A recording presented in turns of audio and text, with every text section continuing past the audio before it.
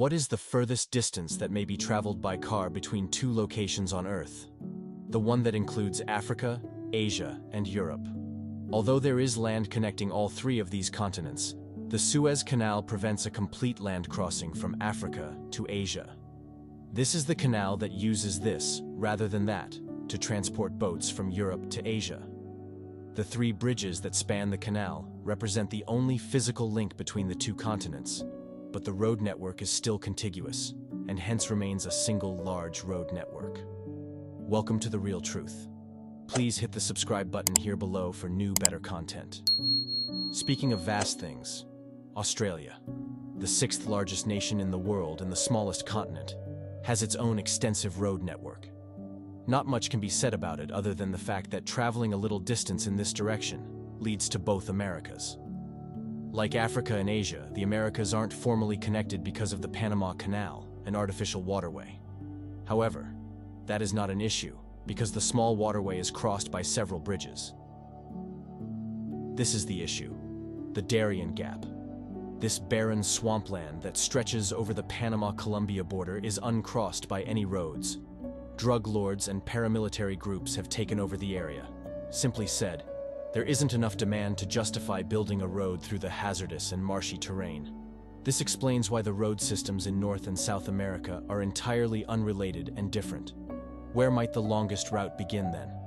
Though it barely spans 7,500 miles, the North American road system extends as far north as Prudhoe Bay in Canada's Alaska and as far south as Yavasa in Panama. Although that is 6 days of non-stop travel, it is by no means the longest journey. It makes sense that the longest routes aren't found in North America, South America, or Australia.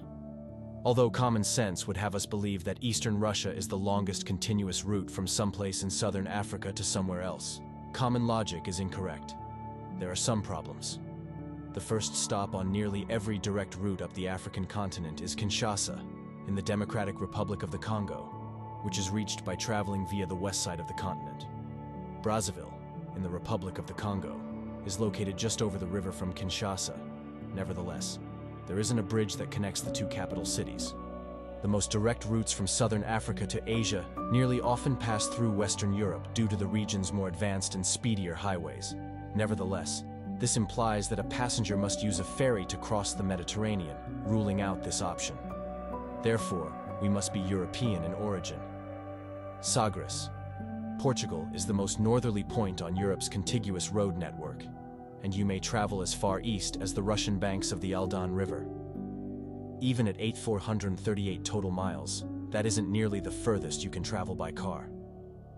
Here, in Kazan, Russia, the driving distance is significantly greater. The sole town in Russia that borders North Korea is Kasan, which is also where their road infrastructure ends most abruptly. The longest continuous direct driving route in the world from Sagres, Portugal to Kasan, Russia, takes 6 days and 19 hours to complete, because there are no ferries and only 2 customs crossings made possible by the European Union. That is all. I appreciate you viewing, and I'll see you in the future clip.